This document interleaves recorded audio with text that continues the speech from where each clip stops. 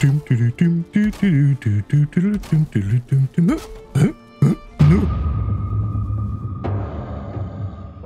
fellow Vikings! After spending countless hours building a beautiful base, you really don't want to get it smacked apart by a couple of blue bullies. And the fact you're watching this video, I assume you already experienced that. In today's video, I'll be showing you some important techniques on how to protect your base from raids and enemies. So let's dive right in and make sure your base stands the test of time and attacks.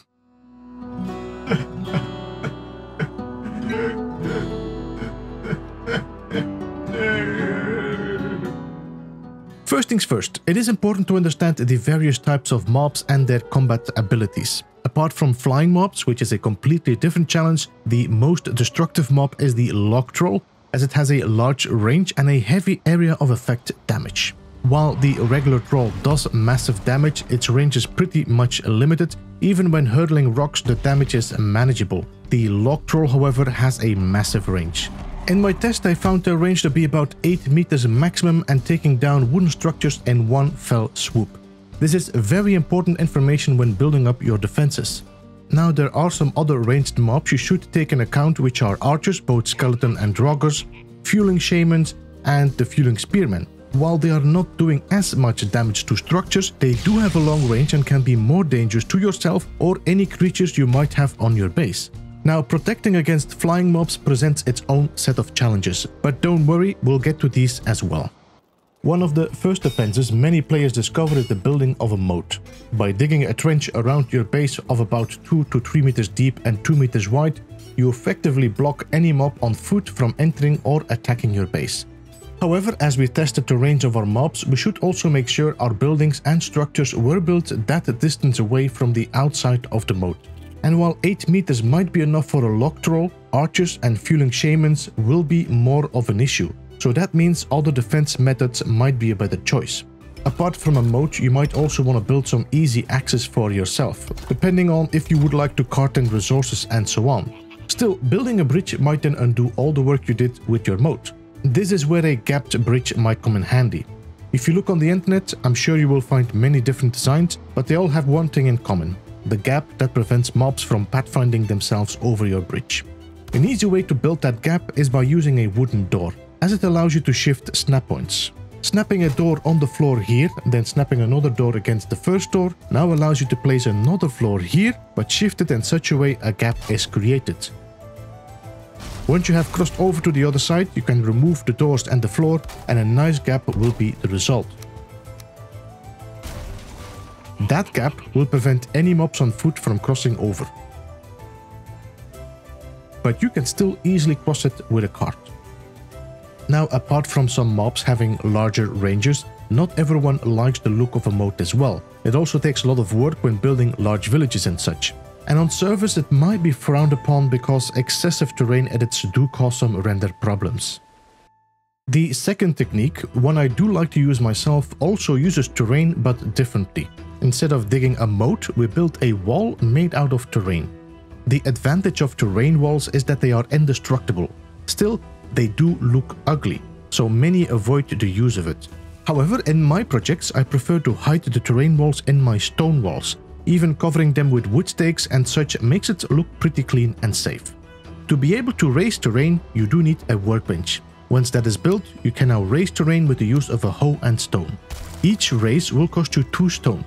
There are advanced techniques to be more economical with this, but they do take some time and I never made a video about it myself. However, if you want to learn more about terrain manipulation in Valheim, I have made a complete dedicated guide to that, and you will be able to find a link in the description. After raising the terrain a few meters, 3 meters is more than enough, you can start shaving away terrain from the sides until there is nothing left but a sharp wedge. The wedge is enough to keep the mobs out. On the outside of that wedge, we can now build a wooden or stone wall, and of course do the same on the inside. That way, the terrain wall only serves as a backup when the decorative walls are destroyed, making sure no one can enter. You still need to build a gateway though, just to ensure personal access, so that will be your weak point. The advantage of these terrain walls is that you now can add some extra defenses against certain flying mobs, for example dead skeeters or bats. By building a terrain wall high enough, for example, you can place spikes on it that poke through the corner of the wall. Bats and mosquitoes trail along the wall until they find themselves at the edge, where the spikes are awaiting them, which kill them almost instantly. Now, the bats do really cause your spikes to break down quickly, so you will have to do a lot of repair work and rebuilding after each cauldron raid.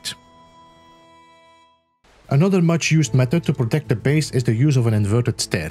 By placing a staircase directed outwards and surrounding your base with it, you confuse the enemy AI from understanding the setup. As long as you're not close by or one of your farm animals is nearby, they will just stand there. But when they feel they can reach you, they will try to attack you and in the process damage the stair along with it. You can clearly see the difference in how the AI react when I'm standing in a walled area compared with me standing in an area surrounded with stairs. I like to use this technique in combination with my stone walls, as I can merge them halfway into the stone. First of all, they do not see me inside the wall, so they will not try to attack me or the stairs. And secondly, the stairs also are a buffer that protects my walls when they decide to attack them. Above those, then I build a stone stair to just make it look better. And what's even better is to place spikes right underneath the wooden stairs, just having the tips poking out. That will cause any mob to be damaged and killed when they are straying too close to it. It's a perfect combo.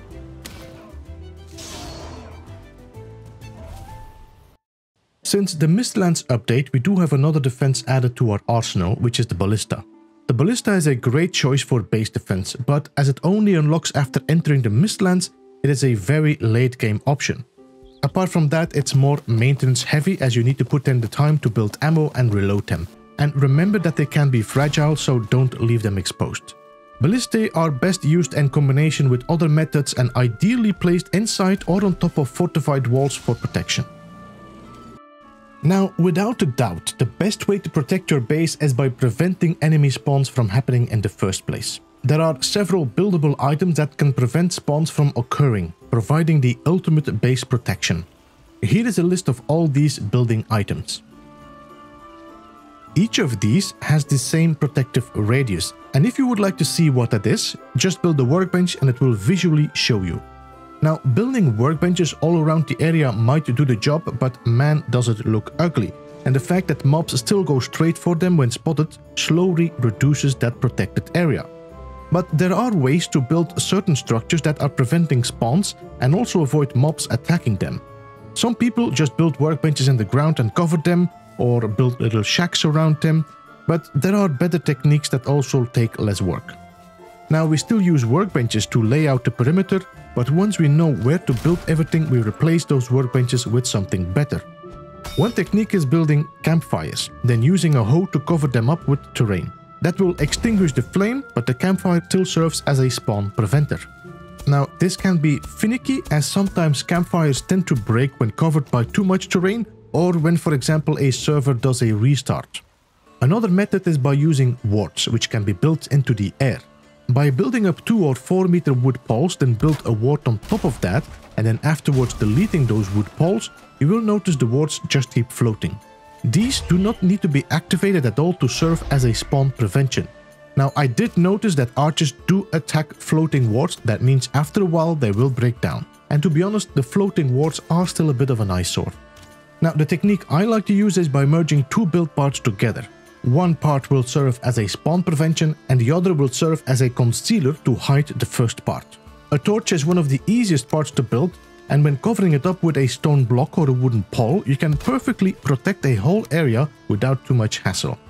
Now, the same as campfires and wards, the torch does not need to work to act as a spawn preventer. Still, it is a nice little decorative piece that makes the area also look good when lit up.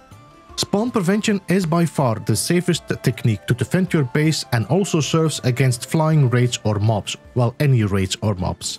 In a lot of my builds you will notice I'm using a combination or even all of them because it just can look nice when you use them. And you know what, it's better to have a few buffers to make sure that if anything happens, you have more than one defense against attacks. And there you have it, folks. With these techniques in hand, you're well equipped to defend your Valheim base from the most dreaded enemies. Remember, plan ahead and combine these strategies for maximum effectiveness. Now, don't forget to like and leave your thoughts in the comments below. I love to hear about your base defenses or any tips and tricks you've discovered on your own, and I will see you next time. Happy building, Beeblebum out.